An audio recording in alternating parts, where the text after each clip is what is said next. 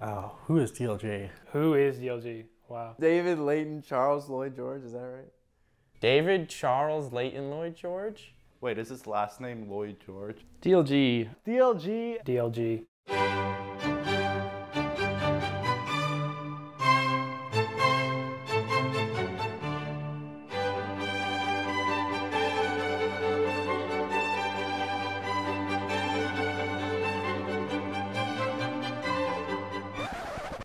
I'm DLG, David Lloyd George.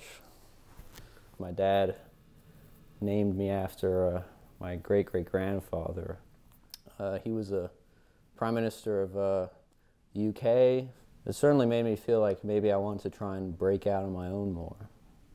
You know, you don't want to live in the shadow of someone who's, you know, lived before you and just kind of coast on their fame, as it were. I'd like to say one word about that. He's the personification of Trailer Park Boys. Talking all Trailer Park Boys, like, What's that? Trailer Park Boys? That was from Trailer Park Boys. I found myself in the shitbox on the back of a trailer. One day he's under his shitbox. A shitbox car. It is funny, if you search up shitbox on Google, it's like one of the first images that pops up. It's a Ford Festiva. There was a guy selling one for $1,200, about an hour away from here. We talked to him and ended up buying it for $1,000. Filled her up with gas and drove her an hour back on the highway. She did start steaming on the way back though. I didn't get it registered or insured. I didn't register it. One night, Morales just wanted to go to Zaxby's and I'm like, I'll take you in the shitbox. And we get to Zaxby's, and Zaxby's is closed. So I was like, damn, what are we gonna do? Might as well do some donuts in the parking lot, you know? And then Anna's like, oh my gosh, there's a cop. It was too late. The lights came on, and I stopped, and you know, she's like, oh, license and whatnot, registration. Gave her my license, gave her the paperwork that was in the car. She's like, get out of the car and, you know, put your hands behind your back, and she cuffed me. And shitbox got towed away. If you're gonna get arrested, make sure you get arrested with a jacket, especially if it's the winter time, because they did not turn the heat on. I had never seen anyone climb 7 stories of a building at like 2 a.m. with no gear, and I've seen that now. We were having some sort of event here at the house. I think I had on the order of around 10 beers or something by the time it was midnight. Ethan Atkinson, who's president of the astronomy club, he's got access to the physics building after hours. He decided, you know, oh, let's get a group together and go to the observatory, which is on top of the building. I think it was like 10 minutes later, I was like, oh, I want to go too. I tried to get in the doors, you know, I couldn't get in. I didn't have access after hours. And so, you know, I was like, I'm getting up to the observatory one way or the other, so I'm gonna shimmy up this.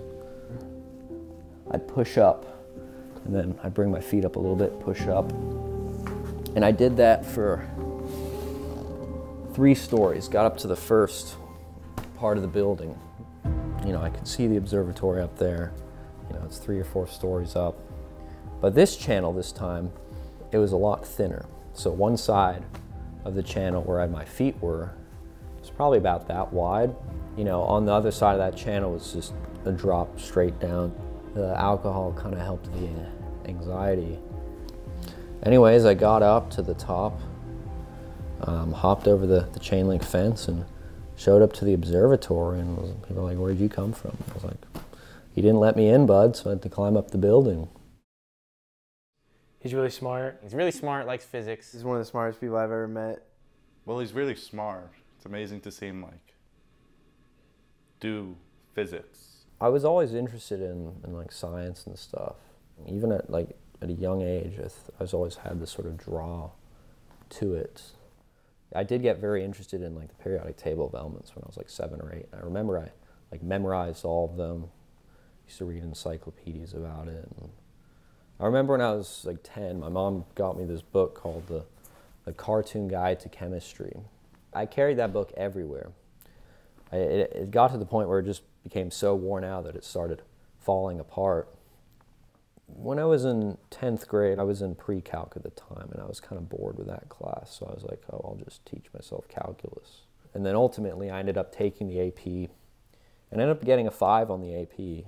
All this kind of turned me on to physics, really. Once I'd figured it out, I think it really just kind of clicked with me. And this has happened every so often when I would solve a physics problem from like just my own head. And I remember I got this like, I don't know what it was, but it was like a high.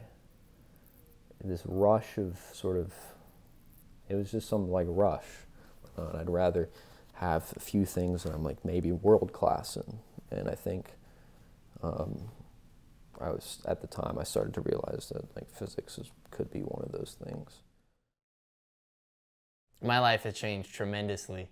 I think I've been involved in a lot more shenanigans. I think that I'm much more well-rounded person, just like him. I'd say he's made my life a little more interesting. You know, he's taught me how to live life to the fullest, I would say. And he lives life to the fullest. If I'm ever bored, I know that I can go find DLG, and he is going to take me on an adventure. I mean, that kind of perfectly sums up DLG, I'd say.